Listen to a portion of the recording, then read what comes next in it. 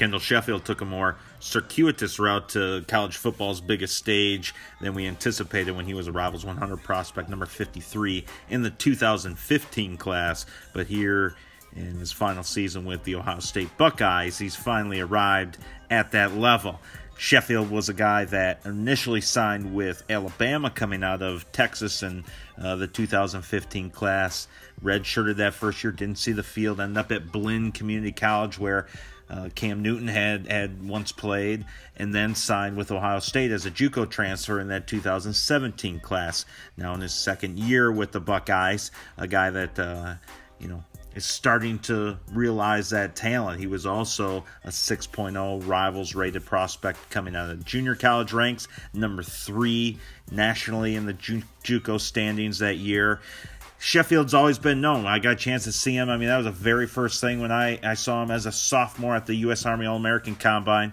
He is a blazer. He is a kid that has a lot of speed.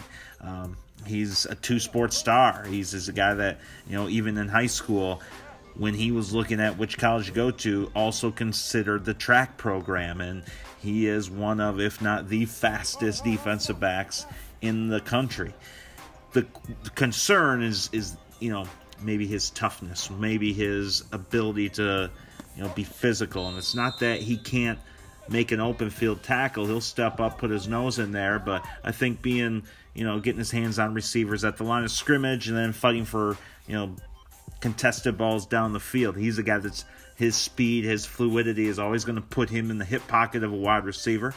But whether he's going to be able to make the play, overpower, he's had trouble with those bigger wide receivers. I think that's going to be the question as he looks to become the 7th first-round defensive back taken out of Ohio State's in the last 6 NFL drafts.